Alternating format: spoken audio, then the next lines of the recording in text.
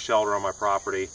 It's kind of a bad time of year to build it, but I had some time on my hands. That's why I'm doing a video now too. I got a little bit extra time. So I was kind of having trouble deciding which direction I wanted to face the opening.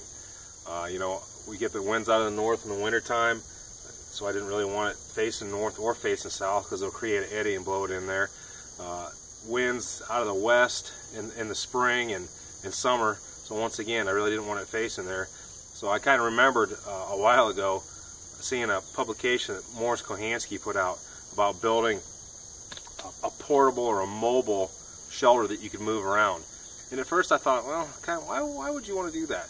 And then it kind of dawned on me, number one, because of wind direction. Number two, I don't think you're really going to drag this thing a really long ways, but I guess if you were really motivated, you could. But it's really not, it's not too heavy, but it's a little bit bulky. So I decided to start building this. So I gathered up some materials. I got some ironwood poles here, and then I ended up with some 550 cord, some bank line, some clear plastic visqueen, emergency blanket, and a tarp.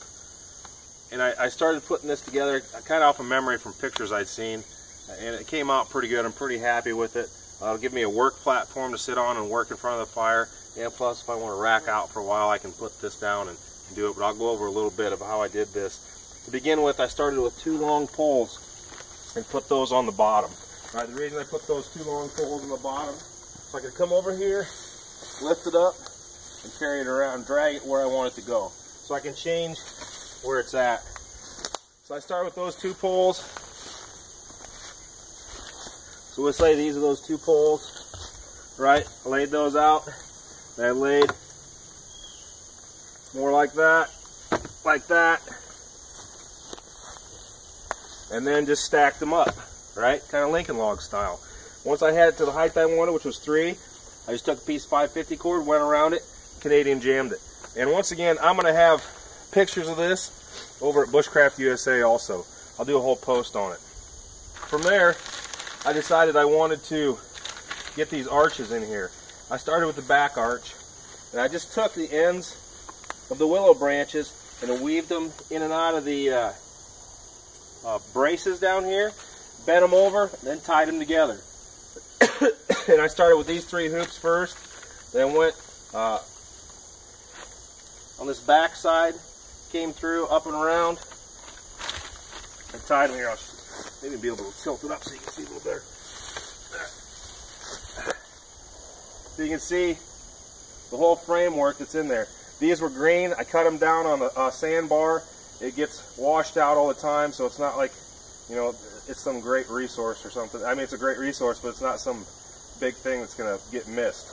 They get washed out all the time. So sandbar willow for me is a great asset, a resource. Then I went ahead and put the space blanket behind it for the reflective qualities. The next thing I did was put the visqueen on it.